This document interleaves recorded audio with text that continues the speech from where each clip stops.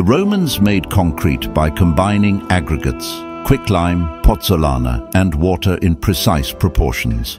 Too little water produced a poorly bound mixture, full of voids, difficult to work with, and fragile once hardened. Too much water, on the other hand, slowed the setting process and weakened its strength. This mixture was fluid and easy to handle, allowing builders to pour it into wooden molds of almost any shape.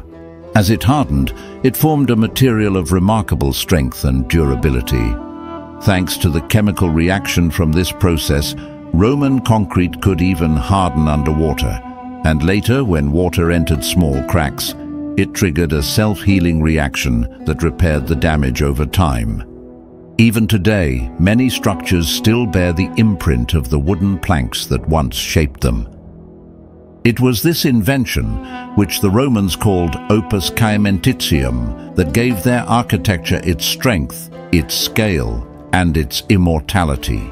A mixture that changed architecture forever.